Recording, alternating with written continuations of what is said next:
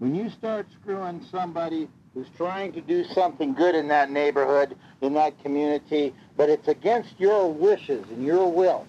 Maybe what happens here this year of 2004, the summer of 2004, maybe you'll remember that.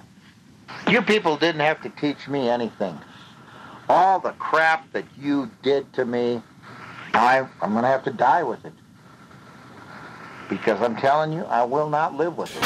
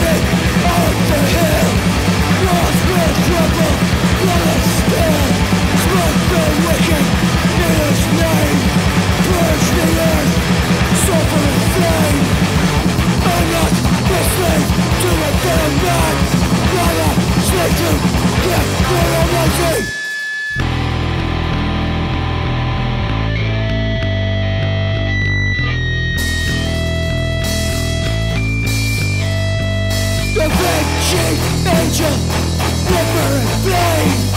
The Lord has sanctioned my crusade against this city on the hill.